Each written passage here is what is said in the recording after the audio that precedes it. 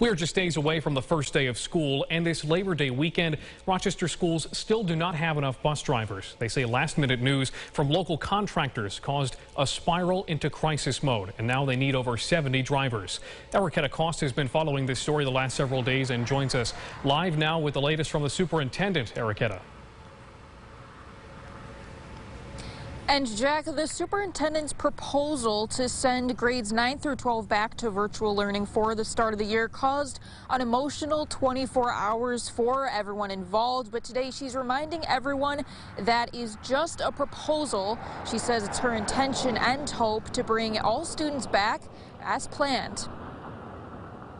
It really does take the entire village, or in our case, our entire city, our entire county. Superintendent Dr. Leslie Myers-Small says this is a crisis she isn't handling alone. She says there's been many conversations in the past 24 hours, some taking place with regional transit service. We're asking, can they help us fill the routes that we don't have covered due to the shortage? But still no decisions. Parents like Christopher Williams are left wondering what to do. They're just like, Dad, what's going on? Because they're not a fan of going back to remote learning. Remote learning is the big question right now.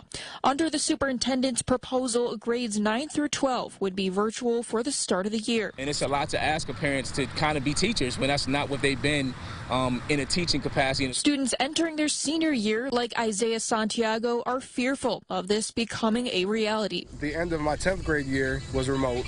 All of my 11th grade year was remote. And this is my last year in high school. I'm in theater, drama. And unfortunately, because of COVID, I haven't been able to be a part of any of the plays or the musicals. So that's what I'm saying. I haven't really been able to have an experience.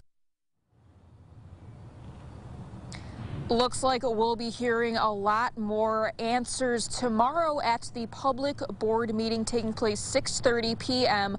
We will be attending and updating our viewers on social media and right here on News 8, so be sure to stay tuned. Jack?